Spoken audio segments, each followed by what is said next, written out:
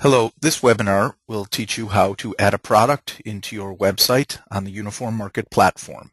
There are 6 steps to this process. The first is to set up a manufacturer. If you don't already have a manufacturer that exists that you're adding the product to, you create a new manufacturer. The next for each manufacturer is to set up the various option types and the option values for them. Examples of those are colors and sizes or fits. Next is you add the actual product. You add the general data about the product first, and then you go and you add your individual SKUs for that product, meaning it comes in white small, white medium, red small, red medium. And then you create and or assign existing categories to the product. The brands and manufacturers are also created and managed on a website using categories as well. The last step, number 6, is to assign it to the store itself, either your public store or a private store. So with all of that in mind, let's begin. We now go to an example store here at UniformMarket called medical.uniformmarket.com. It's available from our demo stores on the website. As you can see, there are general categories of products along here, and there are brands along here. Even the brands are based on categories. And then there are actual products. So if we were to click on an actual product, such as this shoe, the Naples, it then takes us to the product page where you see a picture of the product, you see swatches, you see the descriptions, you see the name of the product, and you see the different colors that the product comes in. You see the different sizes the product comes in, and all of these are the actual SKUs of the product. So how did all of this data get entered in there? Let's take a look. So remember, the first step is that we're going to create a manufacturer. First, though, you log in and go to your website .com/admin, and then you log in. Once you're in your admin, the area of interest to us today is this row of functions right here. We're going to add a manufacturer. We're going to create the options for that manufacturer. We're going to create a product, and then we're going to add it to categories. Okay? So in each of your systems, there'll be a list of manufacturers that exist already that you may have UniformMarket feeding these products in and helping you manage the products for you from popular manufacturers in the industry. If, however, you're starting a new manufacturer that is not managed by UniformMarket, then you can simply add it yourself. So you would click Add Manufacturer, and you give the manufacturer a name. So today we will call it Good Supplier. Okay, so Good Supplier, and we will give them a code of Good SUP or GSUP. So now I've added the manufacturer, and that is all there is to adding a manufacturer. We are now done with step 1, set up a manufacturer. You only need to do this one time per manufacturer. For each manufacturer, they have their own set of options and values. So now we go back here, and under the options, as you can see up here in this menu, these options already exist. So for instance, for Dansko, there's already a color and size. For Landau, there's already color and actually a couple of different kinds of colors. There's an alpha sizing, and then there's a different kind of sizing. These are all created depending on the needs of the manufacturer's products. What are the different option types and values that the manufacturer uses to create their products? So let's add some new ones. I can do that from this button down here, or I can do it up here. I can add an option type. An option type is something like color. So I'm going to call it color. I'm going to give it an admin option type name of color as well. Why are there two different names? The option type name is actually what your shopper will see when they're shopping. It's called color.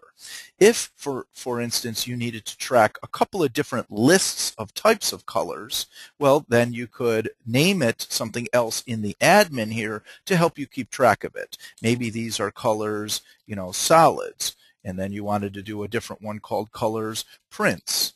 It all depends on what your needs are to format the products that you're trying to enter. In this case, we were going to keep it simple and just call it color and color. Now, what manufacturer are you building this new option type for? And we're going to go down to the one that we just created, which is called good supplier. And that is it to adding the option type. So now I'm just going to add the option. So now it is created. The system assumes that you want to add another one. Okay, if you want to go back and just work in the one that you just created, you go back up here, go to Good Supplier, and you'll see that it now has created color. I could click on that and start adding my colors. In this case, since it conveniently offered me another one, I'm just going to, go back. I'm just going to go here and say, go to size. And again, I want to use this for the new manufacturer that I just created called Good Supplier, all the way down here at the bottom. So I add the option again, and so now I've added 2. I'm satisfied with the 2 for now, so now I'm going to go up here to the actual options, go to Good Supplier. You see that we've now created color and size, and I'm going to click on color. So now that color has been created, it also offers me to go and actually add the different option types, meaning red, white, navy, etc. Once I use this option type in products, I could also quickly click here to see what products use this option type. For now, I'm going to go here and click on options. Again, a quick reminder, there's a distinction between the option type is color. The actual options are things like white, black, red. Now, I'm entering the name and the code as identical. If you're entering the products for a particular manufacturer and you want to track that they call white, a code of 135, that's fine. You can do that. Or even call it, white-135. So again, code is an internal thing. It helps you keep track of more data about the item that you're entering. You'll find that prevalent throughout the system. What is under name is almost always, or is always, what your shopper will see. So in this case, they see white. Okay, now I click Update, and it will add these 3 values to my page, as well as, so see it added these 3 down here, as well as then offer me 5 new blank rows where I could keep adding more. Anytime you see values on a page and blank rows, the blank rows are for adding new values into the system. You can tell whether a value has been added or not if it has a select box all the way on the left-hand side. Anytime you see lists of select boxes, you can highlight them all using the check plus sign. So I check that, it selects all 3, check minus, unselects all 3. So as you can imagine, once you have 100 different colors on a page, if you wanted to select them all for whatever reason, you could just use the check plus. If I were going to add swatches to the products, I would click right here. So if I wanted a black swatch, I would click here, and I would browse, find the file, and load the actual black swatch. For this training session today, I neglected to prepare some swatches, so I apologize. Although here, let's just go here, and actually I could grab this black swatch by right-clicking on it, save image as, and then it's going to pop up a window that I could save the image to my hard drive, save. So now it's right here on my hard drive. I could go over here and I could say, well, for this color black, I'm actually going to load that swatch right now. So I go to my desktop, I find that swatch, I open it, I upload the image, I select it, I select the image, and now this swatch will be associated with this color. All right, I'm going to update the page. Always remember to update. Say that again, always remember to update. All right, we have now completed, oh, no, we haven't. We only added items right now for the color. I added 3 different colors. Now I'm going to go here to size. Under Good Supplier, we had also added the option type of size. So now I click on Options, and now I can add some sizes. So I can call it S for small, and then inside I could say small, or I could just do S. There's no rules here. This is just text. So I'm going to do S, M, L, XL, and 2XL. For today's demo, that will suffice. Now I update. Always remember to click Update. So I clicked Update, and again, as you see, it offered me 5 more blank slots. I could add more, but it also added these values. It added these values, though, alphanumerically sorted. The system will always default to an alphanumeric sort. If you want your shoppers to see the data in a certain way, then you actually have to specify sorts on them. So that's this column right here. So you have to specify a sort. So in other words, when it displays this list, how do I want it to sort it? Well, I want the S to come first, then I want the medium, then I want the large, then I want the extra large, then I want the 2 extra large. Okay, so I've added sorts to all of those. I'm going to highlight the whole row of them and update them. It will still display them in the alpha sort order in the admin. You will see that once the shopper on the front end of the website, once we're done adding this product, you will see that it displays it in the proper sort order on the pull-down menu. That completes this number 2 of setting up option types and options.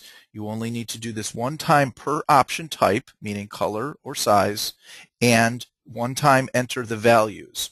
Once you've created these, you can use these again and again and again every time you're adding a product for the manufacturer that you have created. Let's go see an example of what I just said.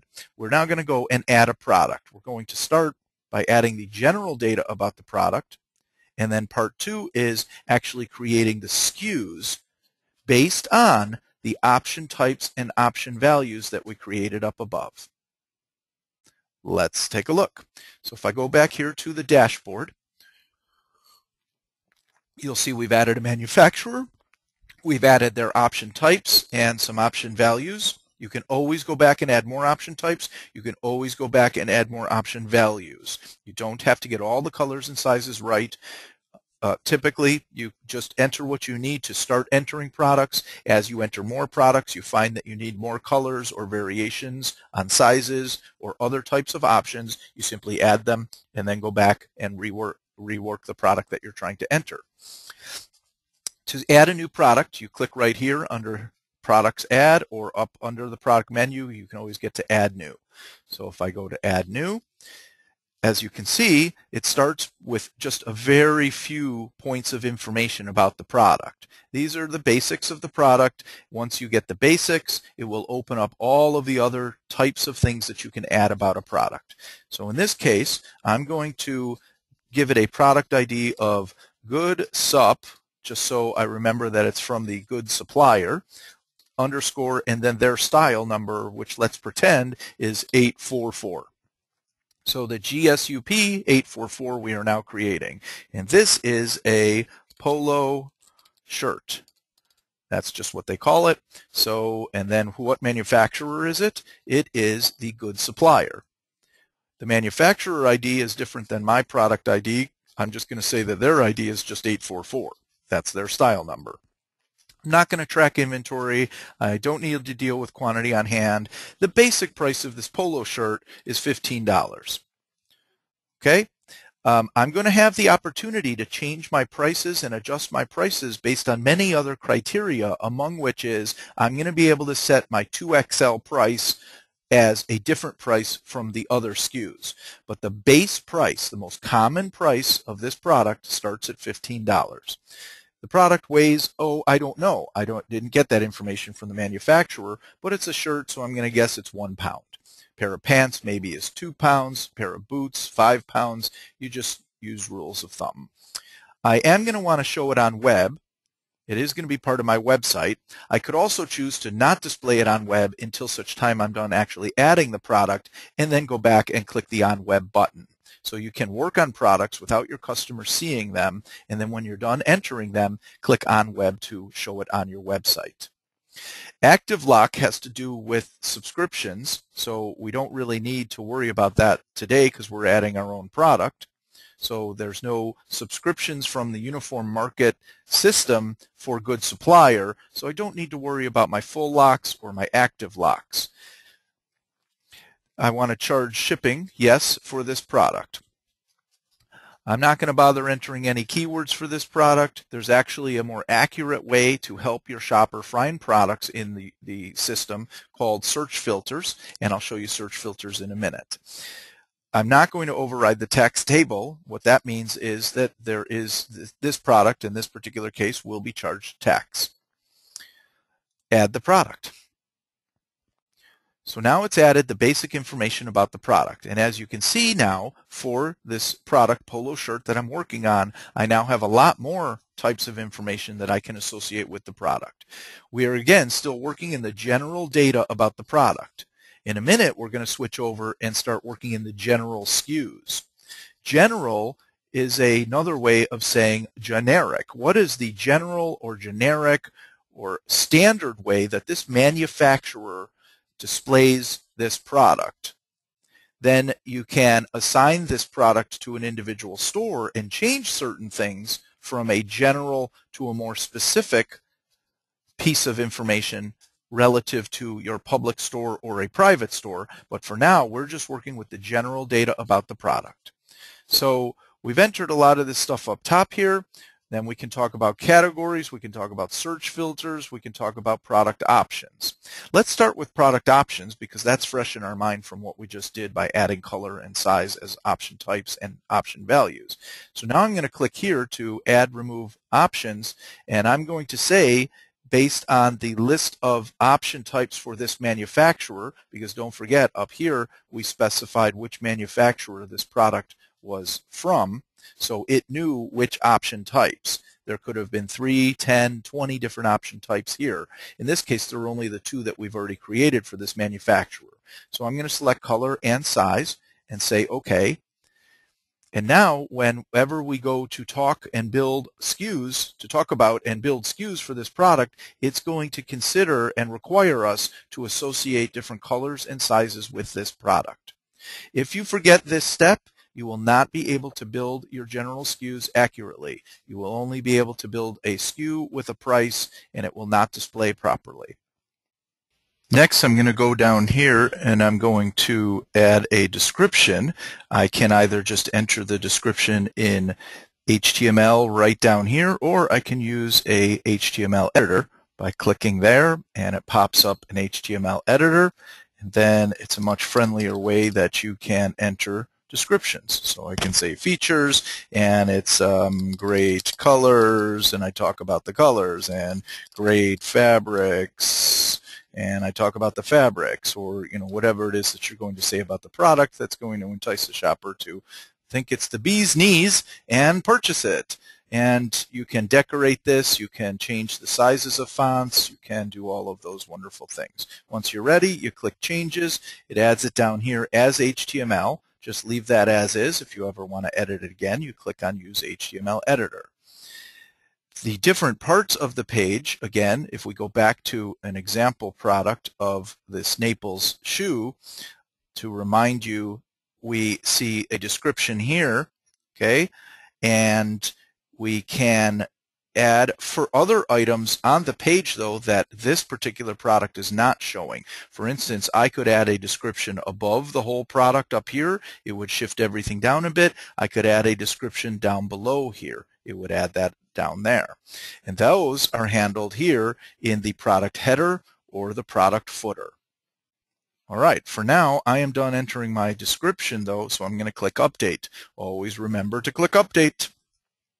So now I have entered the product options. I have created a basic description of the product. I am going to now move over here and add a couple of pictures.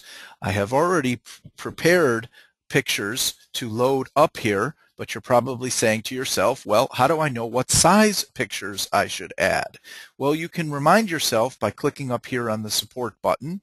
So I'm going to click on that, open it in a new tab here, and right at the support page for UniformMarket, you'll see something called what are the standard sizes for product images. You click on that here, and we remind you that the thumbnails are 150 pixels, maximum height and width, and the large image on the actual product page is 320 pixels, and we like to use 60 by 60 pixels for the color swatches. Let's go back here, and in my photo thumbnail, I'm going to click on the little folder, and I'm going to upload my own picture here. I'm going to browse my hard drive, and I have these two pictures that I've prepared already. One that I gave a code of Acme underscore 5678 underscore SM, the SM, so that it reminds me this is the small picture.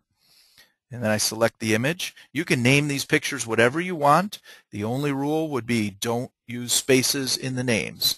Make sure that if you want a space, use a dash or an underscore.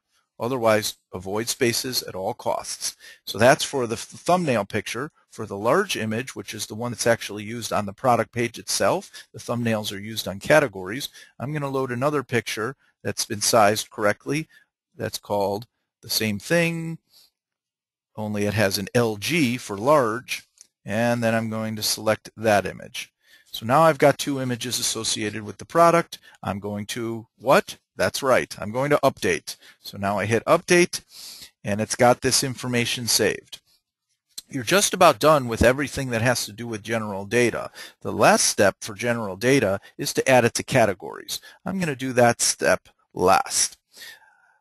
Okay, because once again, the various steps are to, we've gone through and now we've added the general data about the product. Okay, the only thing we haven't added in the general data area is assigning it to categories. First, though, I'm going to go and create SKUs and then come back to the whole concept of adding it to categories. To create SKUs, we now go to the general SKUs area. As you recall, we had assigned the two types of options to this product. We had assigned color and size. If it only comes in sizes, we could have just assigned size. If it only comes in colors, we could have just assigned colors. In this case, we're using both. So now I'm just going to create my SKUs. So I think this was a product 844, so I'm going to say this is 844. And if the manufacturer has UPC codes or specific SKUs, you would be entering those here. If they don't and you want to just make some up, you can just make them up. So in this case, I'm going to make it up and say this is 844 black, small. Or let's just say BS, okay, black small. And I'm going to make that for the SKU and for the manufacturer SKU. And then I'm going to say that this is black and this is size small. And I do want it to appear on web, so I'm going to check this. And it's going to use the same price as my general data price. So I'm not going to check anything here, and it's going to fill in that price for me when I click Update. For the next one, I'm going to copy this into here, change it to medium, copy that one into here, and change this to medium. Okay? And then you can just continue that process. So now I'm going to make this large, this extra large, and this 2 extra large. Very good. And then actually here I can start adding my whites instead. So I'm going to change this to white small. White small. So this will be white small. And now I need to go back and change these to large, extra large, and 2XL. But my 2XL is more than the $15 I entered in general data. So if I'm going to make all these as on web, and then for the price, I'm going to say I'm going to check this box and lock it and say that for 2XL, it's actually $18. Okay, and then I can do the same thing for my whites. Small, medium, large, extra large, 2XL. Then you copy and paste these in.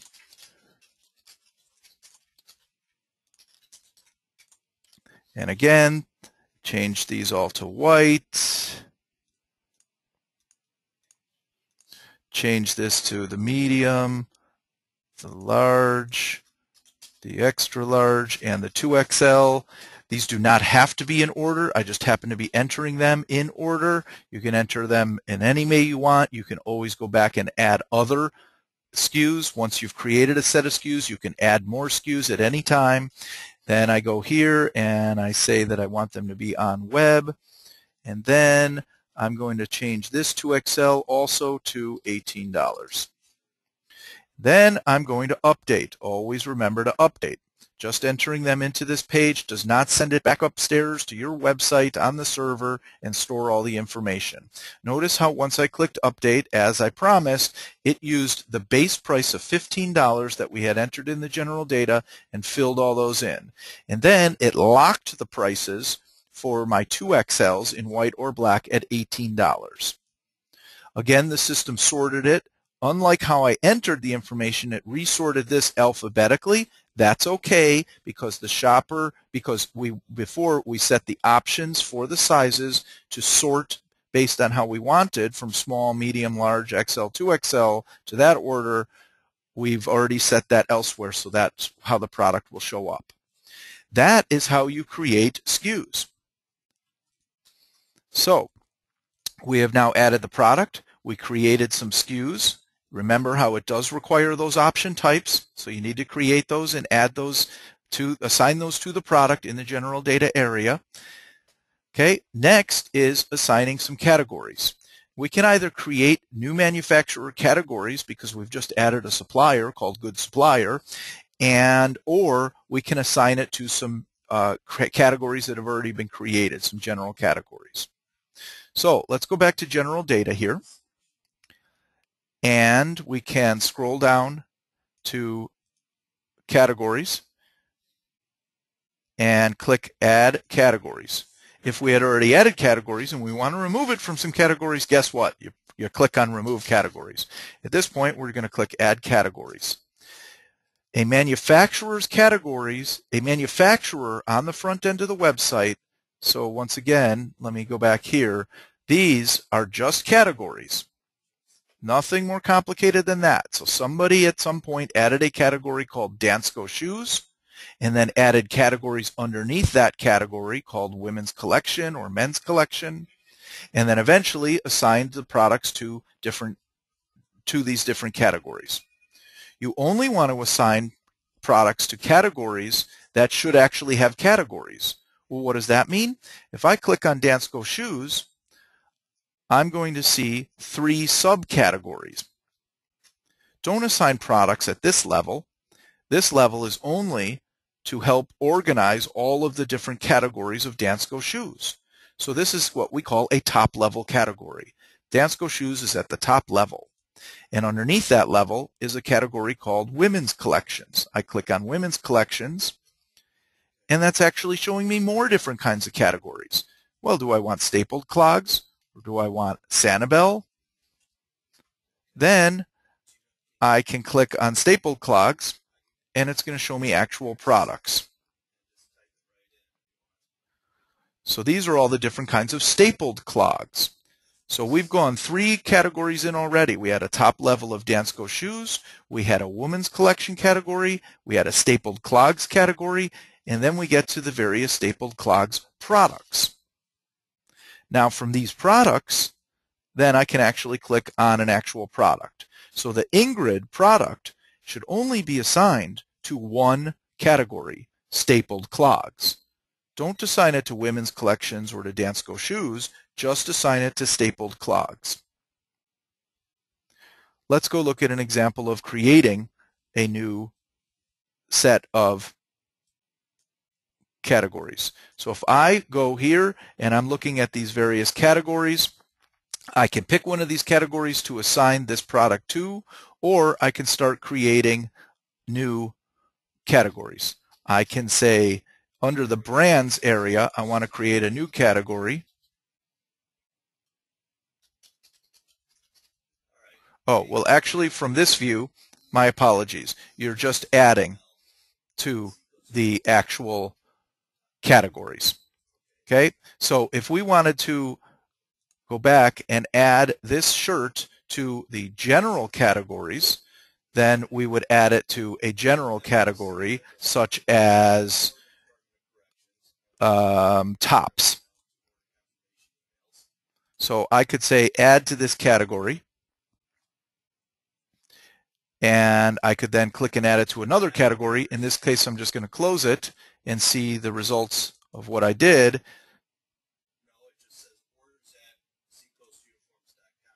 So now, as you see, it's added it to the category called tops right here. I could remove it from the category by clicking here and selecting which category to remove it from. If I wanted to add more categories for the manufacturer good supplier, I actually need to go here to my category manager and build new categories. That is kind of a whole lesson unto itself. But I selected category manager. I'm going to click left navigation. I'm going to determine where I want to add this new set of categories. And in this case, I want to do it under brands. So I'm going to edit the brands categories. And now I see a list of them here. I'm going to add a new one. So I'm going to create a new category below, create and add new, and I'm going to call it good supplier. And I can enter a category description, or in this case, I'm just going to add the category itself. So now, as you can see over here, there's a category called good supplier. And now I'm actually going to go into that category and edit it. And now I have this category, which is underneath brands. It's a category called good supplier. I'm actually going to create another category to go underneath good supplier. So I'm going to create this, and I'm going to call it shirts. And I'm going to add that category now. So now I have a category called shirts underneath the category called good supplier, which is underneath the category of brands. Okay, I can add another category underneath. So if I were going to add pants next, then I could have a category of pants and a category of shirts, both underneath the good supplier category. And that is how somebody created initially this whole Dansko one, where it's Dansko is the top level one. Then was a category underneath it called women's collections, and underneath women's collections was all these other categories. So again, we could have also added more underneath shirts and said we want underneath shirts, we're going to edit it and add polo shirts and tactical shirts and work shirts. In this case, I'm going to stop here at this level. We added good supplier. We added a category called shirts. Now I'm going to close this. And I'm going to go back to editing the actual product we were working on. Now, it held on to my search here because before I took a break, but what I had done was entered a search for good supplier, and it's showing me all the products from good supplier. If that is not there when you first get there, you may see all of these search. You may see all of the products in your store, and then you just have to filter to find the product that you were editing before. You can also keep multiple tabs open and work on supply categories in one tab and work on editing the products in another tab. So right now I'm editing back to this polo shirt, and I'm going to go down to categories, and I'm going to click on add categories. So I want to assign it to more categories. Now the one that I just created is underneath brands. So I go to brands and I view the subcategories of brands, and I scroll down and can I find, aha, there's the one that I just added. It's called Good Supplier. And I don't want to add it at that level. I want to add it to the shirts category. So I click on shirts, on the subcategories for Good Supplier. I see the shirts category, and I say add to this category. And now I close this. So it has now added this product to two. I have now added this product to two categories. One to the general category called tops, the other to the category called shirts. All right. And that is assigning to categories. You saw how we created a few manufacturer categories, and we also assigned it to one of the general categories called tops. There's only one step left, and then you're done, and that is to assign it to an actual store. Within your UniformMarket platform, you may be running one or many stores. We created the general data here. We created the general SKUs. The last step is this tab right here, which is to assign the product to a store. So in this case, I have three stores. I have a store called Demo 2, I have a store called Eva Scrubs, and I have a public store. In your setup, you may only have one store at this time, public store. Or you may be running lots of stores for hospitals, law enforcement agencies, restaurants, whatever the case may be. In this case, I'm going to assign it just to the one store, public store. So I check this box right here, and I hit Update. The system is now taking all of the general data and general SKUs and rolling them in to my public store. If for whatever reason I was going to change the data for one of my other stores, I could lock it here and change the data. In this case, I want it all in my public store exactly how I've entered it and how it appears in general data and general SKUs. So this step is complete once I've assigned it to the public store. Let's go see what we just did. Now if I go back to my public store and I go up here to search, or actually let me refresh the page. So I'm clicking on the home button here. It refreshes the page, and look how now under brands there's a top level category called Good Supplier underneath brands, and there's also two subcategories, pants and shirts. Again, the system sorted it alphabetically. It put P before S. If I wanted to go back and change that, I could go and change the sort orders on the categories. In this case, I'm fine with pants and shirts. Then I'm going to click on the actual Good Supplier shirts category, and it now shows me that there's one product assigned to that category. I'm going to click on that product, and this is what we just created. We created this, we loaded this image. We only added one color swatch. Remember, we added three colors, black, white, and red, but we actually only added one swatch. If you wanted swatches to appear for the other colors, you would go and add those back where we added in the option type and click on options. So it has added, notice for black, these SKUs, and it has correctly displayed them in this order of small, medium, large, extra large, 2XL, because that's how we set the order. It is displaying the $18 for the 2XL because that's what we had set. If I change to my white color, it will go and grab all of those SKUs and display them as well. And that completes the 6 steps of how to add a product in the UniformMarket platform, set up the manufacturer, add the option types and option values, add the actual product, also known as adding the general data, create the SKUs, also known as the general SKUs. This does require that above step of the option types. We assigned the product to categories. We took the time to go and create a few new manufacturer categories, but those can be reused now for the next shirt that we add. We also assigned it to a general category of just tops, and then lastly, we assigned it to the store. Have questions? Click on the chat support in your admin, or email support@uniformmarket.com. A reminder that we also every Wednesday have a free training, group training session at 10 Central. You go here, you log in, you call in, and you can ask all the questions that you have. Thank you.